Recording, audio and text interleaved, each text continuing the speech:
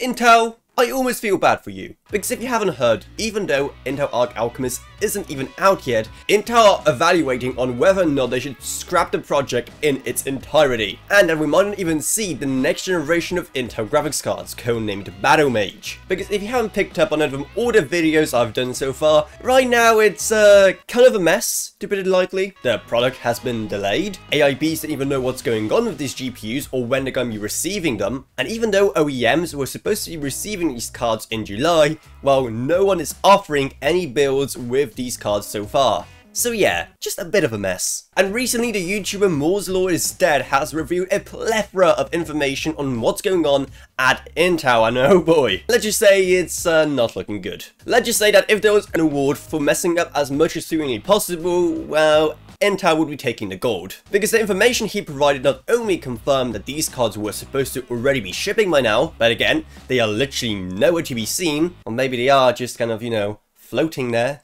in the imagination of some Intel's engineers. And it also revealed that the guys at Intel are kind of freaking out. They already reported some losses this quarter, and they're already considering whether or not they should scrap Battlemage because this entire project has been costing them so much, with so far literally nothing to show for it, because again, we still can't get our hands on these Intel Arc graphics cards. And it's pretty insane, right? Because we've literally even seen demos of these cards already.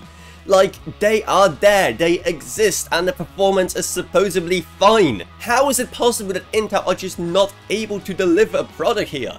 And do you guys remember Larrabee, Intel's previous failed attempt at a GPU? Yeah, you'd think that after that, they'd ensure that they'll never repeat the same mistakes when making a GPU.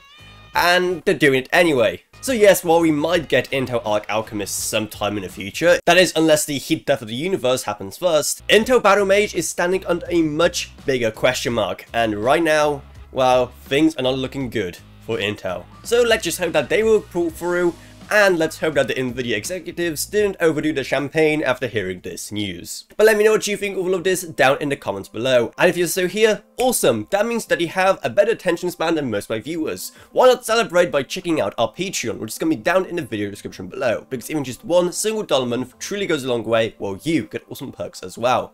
I'd also like to thank my existing patrons, Gavin Burns, Ryan, KB, Meg Sumner, Shane Allcroft, Lansby, and Jesse Herdman. Thank you guys so much, support truly goes a long way. Down there you're going to find our merch store, our Discord server, and our social media links as well. But anyway, that's about it, so I hope you enjoyed this video. If you did, then remember to subscribe, like, whatever, and I'll see you all in whatever I make next.